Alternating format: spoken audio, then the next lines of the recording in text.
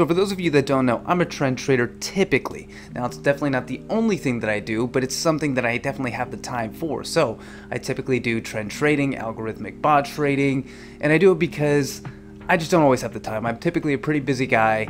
I don't always have the time to set aside and do some form of scalping or day trading, even though I do enjoy doing that form of trading as well.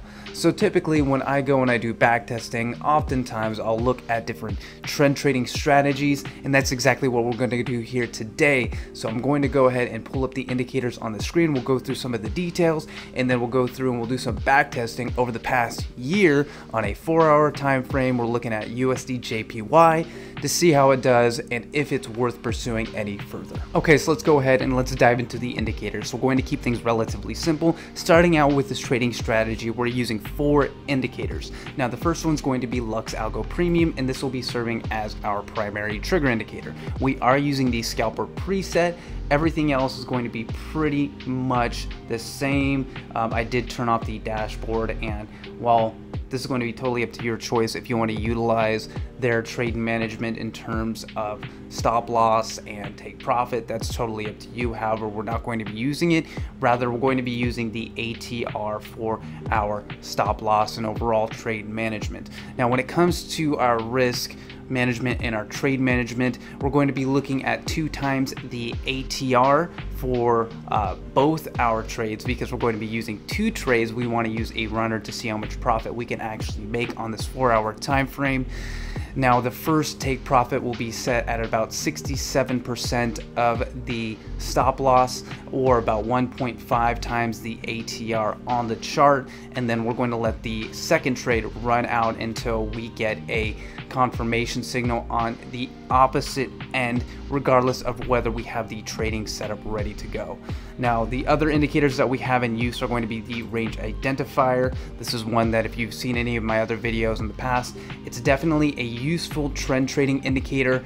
We are using the McGinley as the MA type, and I believe we also changed the fast length to 2 rather than to 3. As far as the MA slow length, it's at 24. The ATR period 1 is 3. ATR period is 24, and the custom threshold is not in use, but if you want to go ahead and use it, totally cool. I would keep it somewhere between 0.05 and 0.1. Now the last thing is going to be the ATRP, or the average true range percent. Now this is going to be utilized as a bit of a relative volume indicator.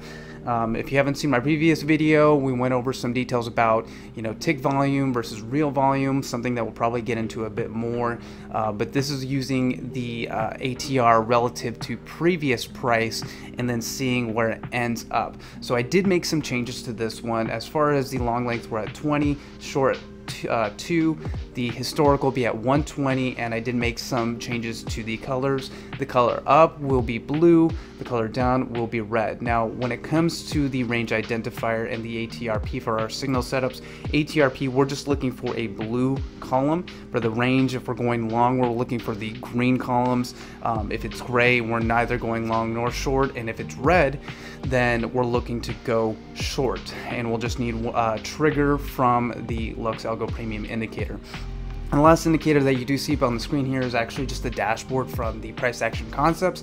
This helps give me a better idea as far as the chalk. It's not something that you necessarily need to use, but this is something that I like to be using, and I have been using a bit more often because it's something that I find to be pretty darn interesting. The chalk stands for change of character, so it gives me a sense of the trend direction on the 15-minute, the 1 hour, the 4-hour, and the daily time frames. And now the other thing that I want to mention in regards to the trade management is that when that first take profit is hit, we're going to set that second trade stop loss to break even. And now one thing I will also say in regards to this type of trade management strategy without any sort of modifications, which of course we can do, is that oftentimes you may see you have a couple winners where the first take profit was hit, but the second take profit ended up being stopped out at that break even point.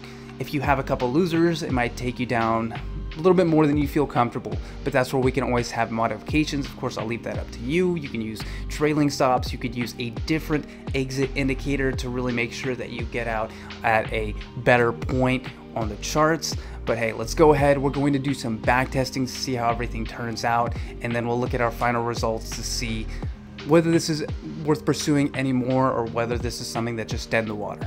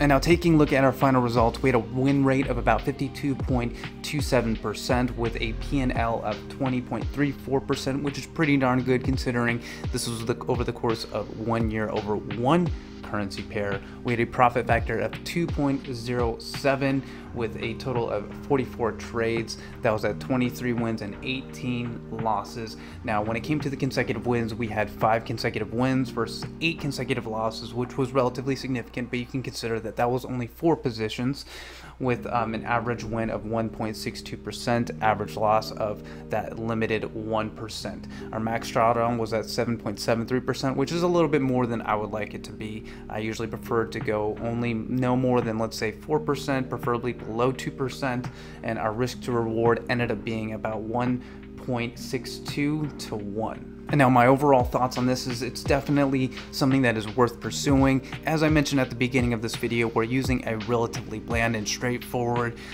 trade and risk management without any sort of additional exit indicator. For me to improve this strategy, I might rethink that as far as what I'm using for my stop losses, for my take profits, as well as maybe adding in an additional exit indicator to really help maximize those gains and minimize those losses. So hey, I hope you enjoyed that video, that you gained a ton of value. If you did, please like, comment, and subscribe. If you're curious in learning more about the Lux Algo indicators or about the TraderEdge app, make sure that you check out the affiliate links down in the description below. But hey, other than that, safe trading out there, keep doing the darn thing, and I'll see you on the next one.